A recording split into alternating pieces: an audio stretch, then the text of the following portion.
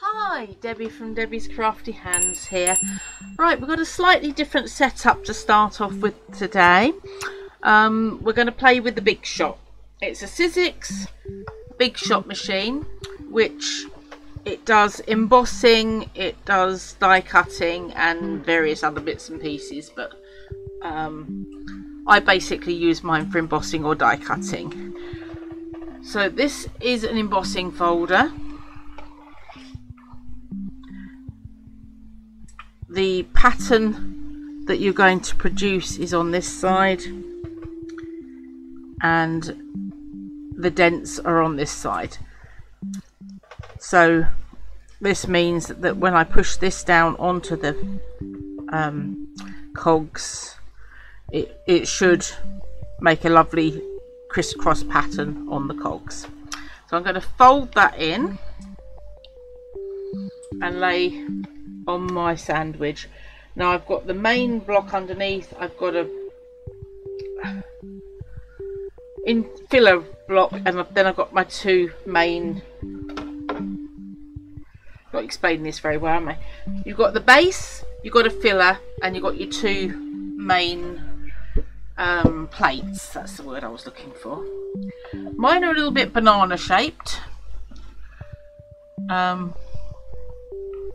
because they've had a lot of use. They're very scratched up because they've had a lot of use, but they're still usable. It's an acrylic sheet which just bends because it's so used to going one way. I put this on top and roll my embossing folder through. You can see it moving through. Now it's not going through. The reason being is because the width of my filler sheet is similar to the width of the embossing folder, so we don't need the filler sheet. So I'll take that one out. You have to make sure that it will go through firmly, but not too much pressure that it's going to break the cranks. It gets very cranky if you break the cranks. So as we go through, we get a bit of pressure. I'm going to come back through the other way because I'm running out of room with cameras and everything.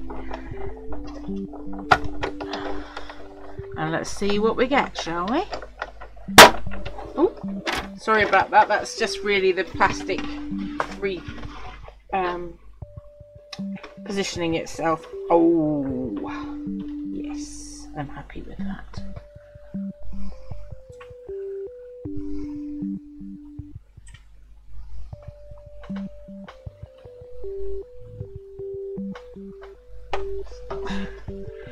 Yeah, it is almost snaked in. So far with this, we've dyed it with inks, we've stenciled over it, and now we've embossed it.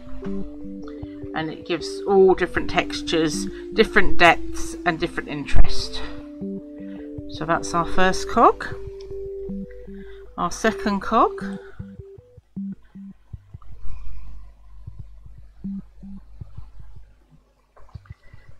And one of my favourites, the blue. It's got a little purple tinge to it around the edges. I'm not quite sure where that's come from, but and you got the brown of the stencil in it. So we'll move those out the way. We've got a few more to go through. I've set the dotty embossing folder to come through, and we're going to do these ones, and we're going to, because we've got a pattern on them, we're going to put some dots on them. So once again, put the cover over the second sheet, acrylic sheet, and come through. You feel firm pressure. It will click and clank a bit where it's going over the edges, Some people say to put them embossing folders or even your dies at a slight angle so it doesn't click over it. So we'll try that next. Whoop! Avalanche. So let's see what we got this time. Now they're less obvious, but they're definitely there.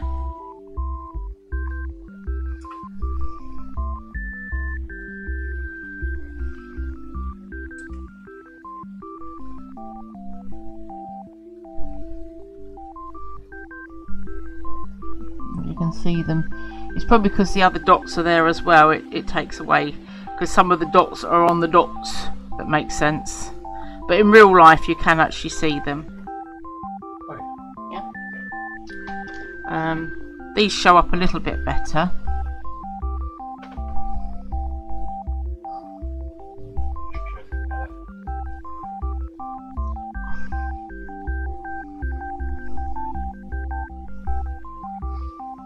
This one reminds me of the skin of a Dalek. You know, like the outside bit.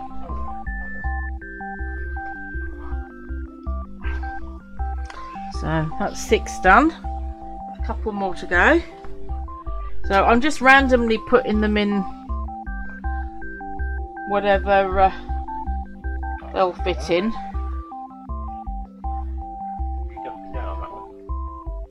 Huh? You're doubling down on that one, are you?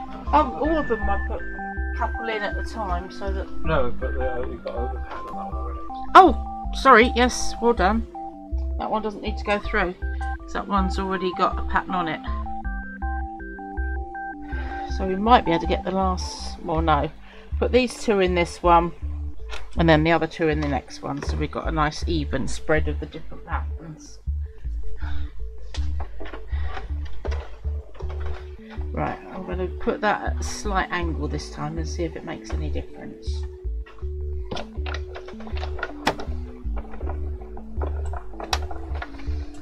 There are lots of tricks with the embossing folders that I can show you in future episodes for cards and matting and stuff. It's quite fun to play with. Ooh, this one definitely does look like the Dalek.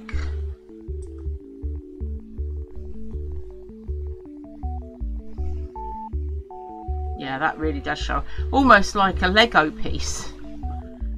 Yeah, happy with that. Oh, wrong side. Done one to this side. On this one, you can see them. There's interest there. Oh, that's better. Yeah, you can see them. But they're, say, subtle. So we'll go to the crisscross pattern and put the last 2 in.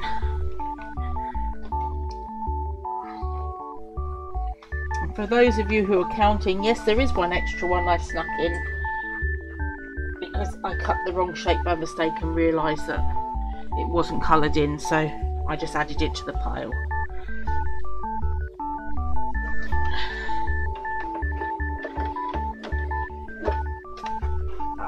We might not use them all, we might need more.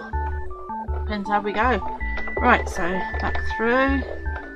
Ever such a slighter angle this time, but it is a bit of an angle, but not as much of an angle. I don't think it really makes any difference, it's just if you don't like the banging noise, I think that's the main difference on that. So we have crisscross. I'm not sure which is my favourite pattern, to be honest. The crisscross or the dots. They both look very effective.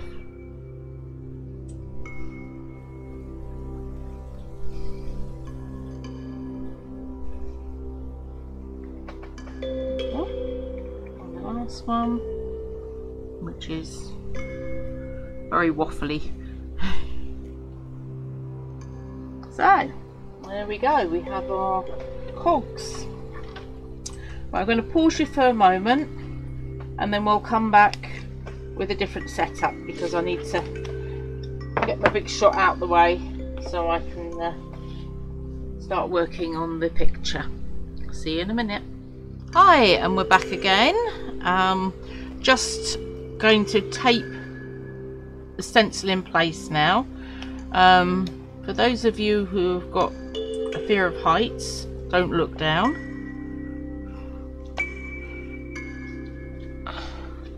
When I take my hand away, I'm just taping down the stencil so that it doesn't wriggle on me, and I'm just using a bit of masking tape. And I'm going to tape it down in all four corners just so it doesn't wriggle around too much, because I don't want it to move. So a bit down, one more bit at the top.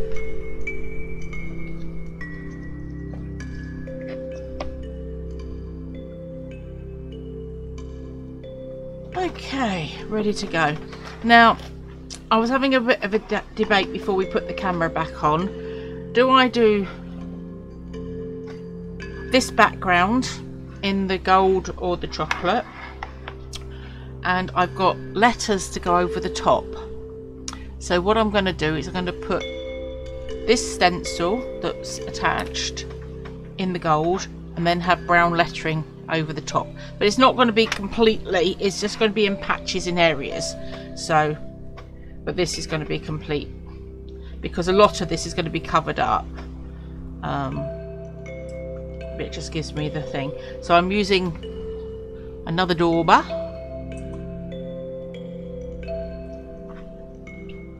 This one's Goldie. And just literally colouring in the circles. Now, I've just had another thought occur to me. Bear with me, and all will be revealed.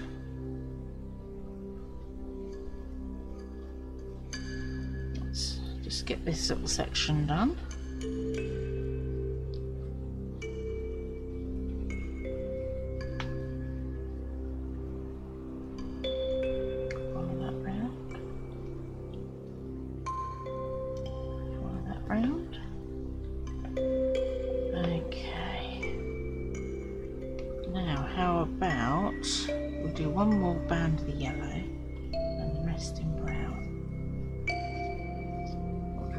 Folks, I think that might look quite cool. Yeah, blend it in so it fades it. I won't do quite such dark, and then get darker and darker as we get lower and lower.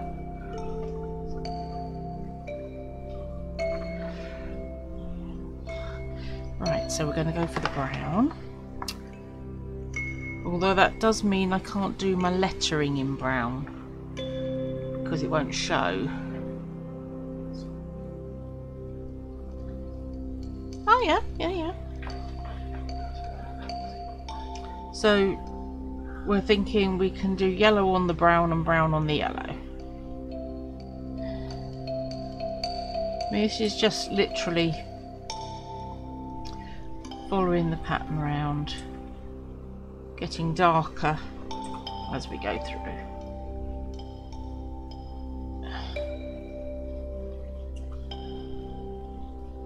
So because I want to be darker, I'm going to put another layer on the centre bit and work out, and the centre and work out.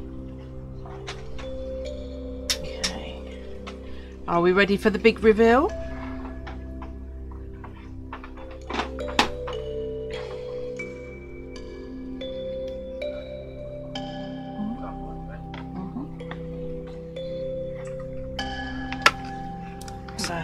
Darken it up in the middle with a basic grey, adding yet another colour to the mix, but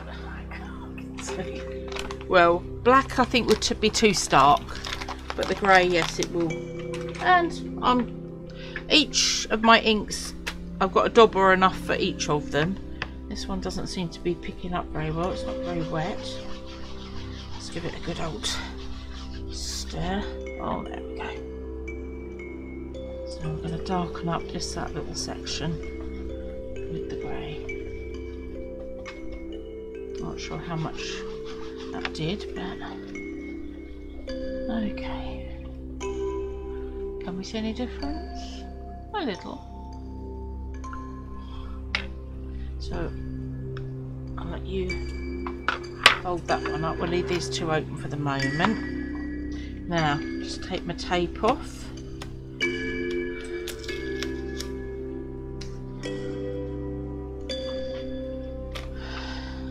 Ooh, I just had a sneak peek. Lovely. I bet you was wondering when I was going to get to working on the base, wasn't you? All that time getting all my elements all prepared.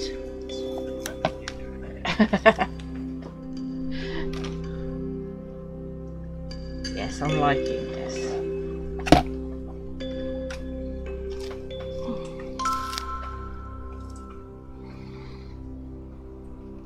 Can I ask you to give that a quick wipe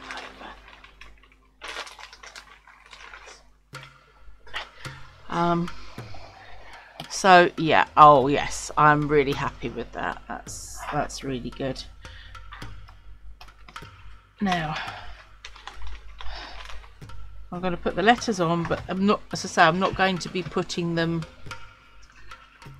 everywhere. Just going to put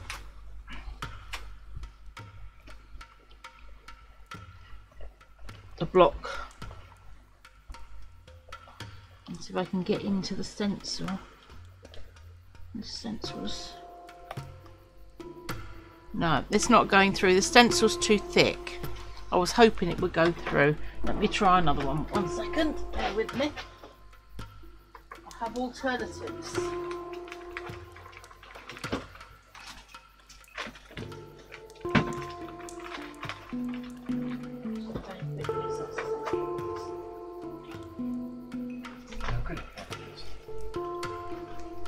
Well, my own homemade stencil.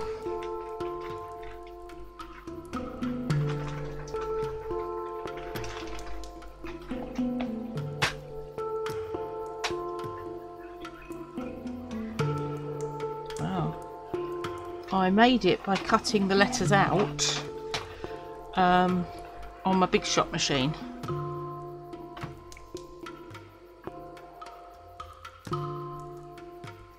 Now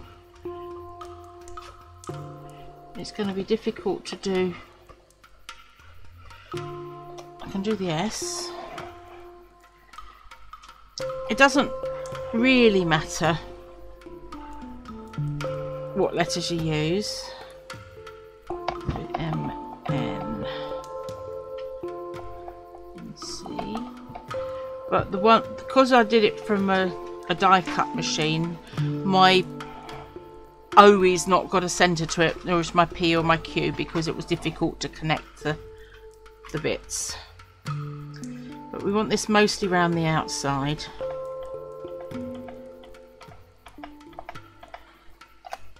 And I'm quite pleased actually. The brown does show up on the brown, so that's quite good. I'm happy with that. I'll have an S here. And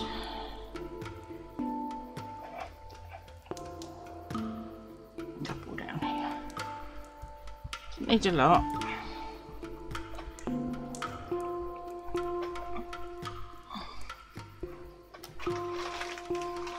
And maybe a couple up here.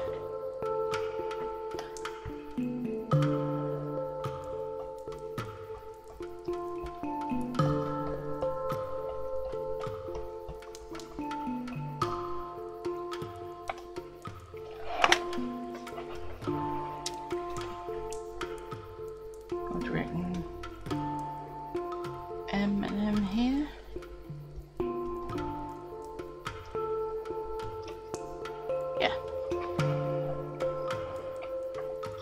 To give just a little bit more interest for it. I mean, you can play around with whatever stamps you want to layer with. Gives it a bit of a graffiti look, I think. That's the look I'm going for anyway. So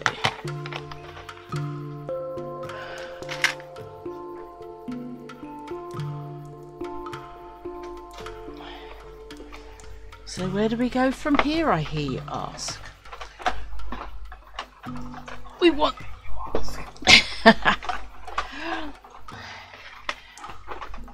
I have alternatives to the letters as well.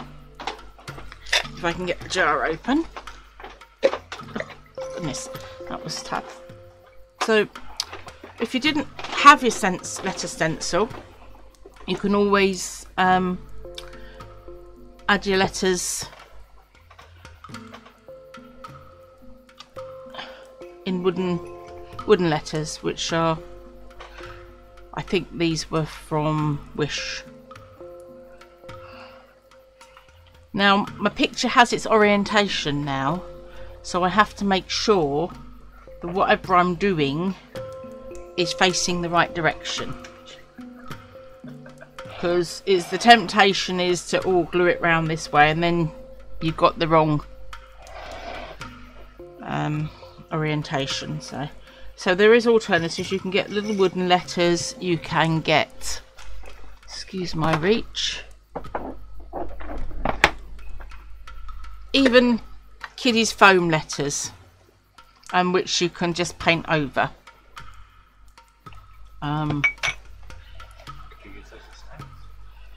You could use those as stamps, but you would have to make sure you glued them onto the whatever you were using as a stamp pad the opposite way round, because otherwise it will come out back to front. But yes, you could use these foam stamps as stamps, but you would have to stick them on, or trial and error, stick them on so that it's stamped in the right orientation. I seem to like that word today, don't I? Ooh, this has just come out the U, but it looks like a little bottle, hot water bottle.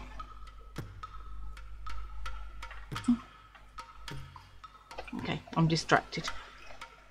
So you've got alternatives to your lettering, or if you're feeling very artistic, you can always do a bit of calligraphy if you're clever like that. Smudges give character, that's what I say. If it's a bit smudged, then it gives more interest and character. Just smudge it all over. So we need to plan out now what we're going to do for our border. Now I've been having a little bit of a play, if I can find the right lolly sticks, and I found that my ink just tinted the sticks nicely. So I'm wondering whether, which would be nice, to have one alternate colours with the tinting. So you'd have one green. That's an extra long lolly stick, I think. It doesn't seem to want to fit. There we go. So you'd have orange, green. No, that would mean all these short ones would be orange, wouldn't it? How do we do it so it's alternate? Okay. Have a play with that, unless we do all short lolly sticks. Let me see if I've got enough to do all short lolly sticks. Should have. I eat a lot of lollies. I eat a lot of cornettos as well. That says something about me, doesn't it? So. Yeah, that's good. Yeah, just do it on the corners, not all the way around. Yeah. Yeah, I like that idea. So it frames it, but it doesn't completely enclose it. And I have enough sticks to do that. So yeah, we could do something like that. Obviously in the right places.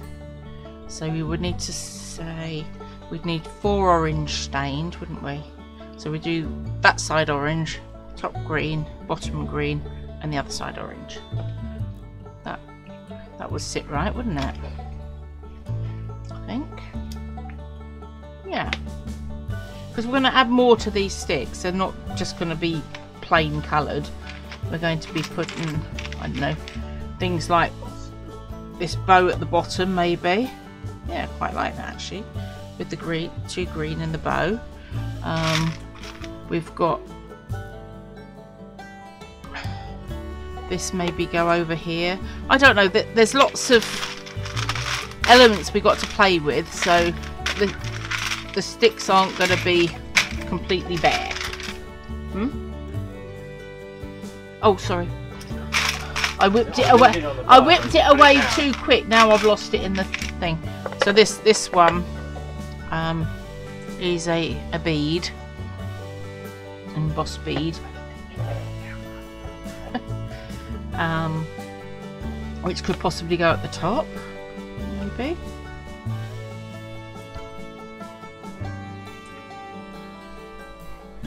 So I'm just pottering and pondering the layout now. Now we've got the base, I can visualise it a bit better. So what I'm going to do is I'm going to get some scrap paper again. I'm going to stain my lolly sticks so we can see what that looks like. And I stain them with the inks that we use for doing the metal. And I just literally put a little bit. So I want 1, 2, 3, 4 orange. That one's already done, so let's do these 3. Okay, and I'm going to take the right lid off this time and literally just run a bead across and a bead across until it's soaked in. Because it doesn't have to be really dark, just a hint of colour.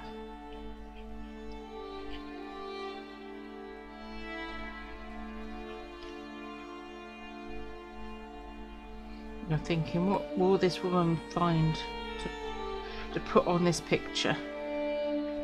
What next? I've used lolly sticks, toilet paper, cornetto toppings, all sorts of gizmos to enhance my art. Art with find out. Art with found items. There we go.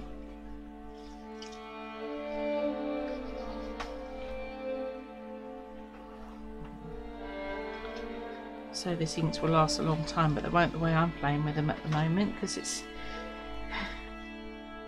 okay. Now that's the orange. We'll let that soak in and spread out.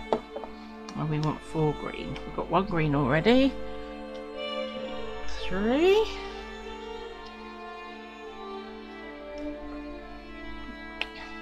And again, these are washed thoroughly and then sprayed with disinfectant spray,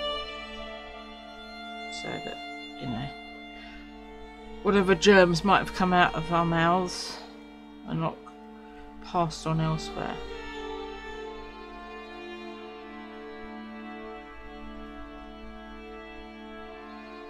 Soak in nice and evenly.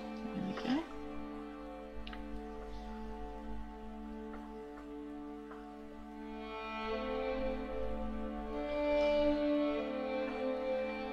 Do that side because this side's, oh no, this is the stick we use for the gluing, I think, so it's not taking the ink very well, so I've got another little one.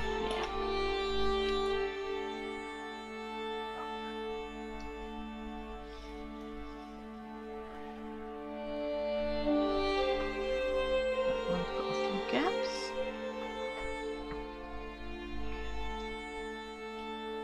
Move the ink around.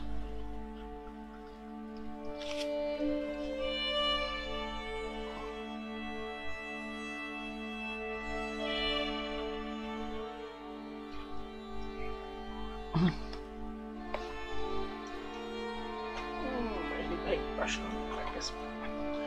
Just paint that last bit on because it was pooling at one end for some reason. I'm not sure why. Okay, now let them dry a second.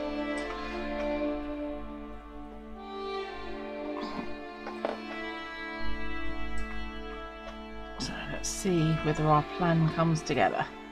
So green and green and green and orange and orange and orange and orange. And they're going to be right to the edge.